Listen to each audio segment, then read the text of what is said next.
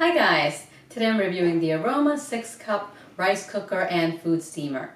The unit measures about 6.5 inches tall and 10 inches wide. The included cup is what you use to measure your rice. This is basmati rice and the cup holds 5 ounces to the top or about 141 grams. There are markings for 3/4, half, and a 1/4 cup on this measuring cup. Now this unit is sold as a 6-cup rice cooker, as I said earlier, but the 6-cup means 6 servings. So the maximum you can put in here dry is 3 cups of rice in the measuring cup. The rice cooker comes with a tempered glass lid, non-stick inner pot, steam tray, serving spatula, and the measuring cup. The instruction manual has rice and water measurement tables for brown rice and white rice, and steaming tables for vegetables and meat. There are also a few recipes. With this unit, you can cook rice alone, vegetables alone using the steam tray, or rice on the bottom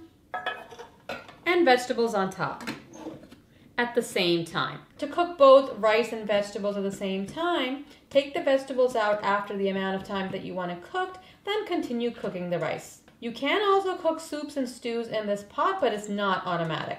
The unit only switches to keep warm when all the liquid is boiled away. Of course, you want liquid in soups and stews, so you have to check the pot occasionally and turn off manually when it's cooked. Before you start cooking, make sure the inner pot is dry on the outside. Always use the included measuring cup to measure your rice. There's markings inside for rice and for the amount of water to pour. If you're putting in 2 cups of rice, you'll see that the corresponding water line is 0.4. So you just pour in water up to the 0.4 line. For 3 cups of rice, it's 0.6, and for 1 cup is 0.2. So after you put the rice and water in, we'll cover it, plug it in. To begin cooking, you press the cook switch down, and the rice cooker is automatically going to switch to keep warm once the rice is ready. When the rice is cooked, the cook switch just flips up. I'll go ahead and add my 1 cup of rice that was measured in the included cup. I have rinsed this rice. And I'm going to add water to the 0.2 line.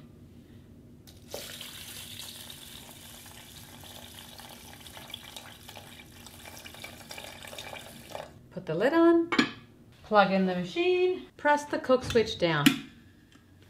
You'll see that the indicator light is on. The unit has gone into a keep warm mode. It's been just about 20 minutes. Open the lid and stir the rice.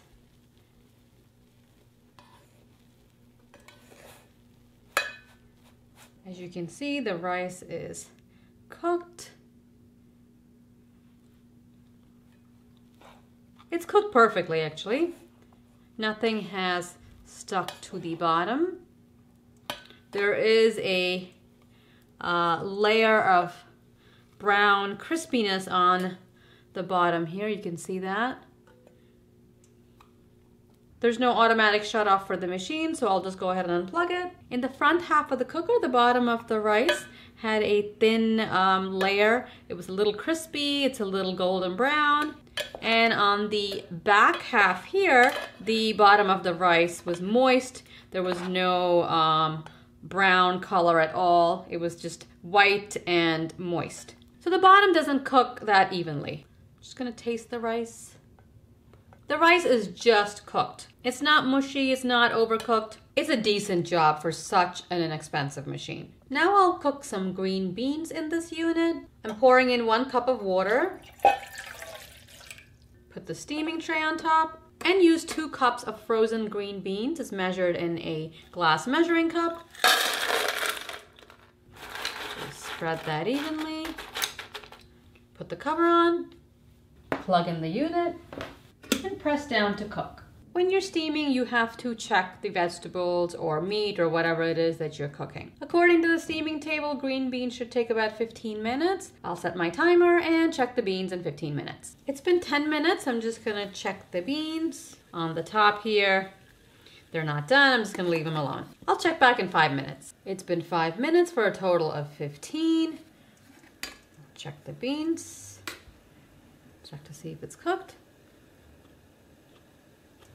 It's just tender. The vegetables are all pretty evenly cooked. They're crisp tender. When you're steaming vegetables, you do want to remove the vegetables right away after it's finished. Don't leave it in the pot, otherwise it's going to overcook. The handles do stay cool, so you can grab the steam tray by the handles. The pot is of course hot, so don't touch the pot. Remember, you have to unplug the unit. There is no automatic shutoff. I stirred my beans once because they were frozen, and as you can see, there are some beans in the water.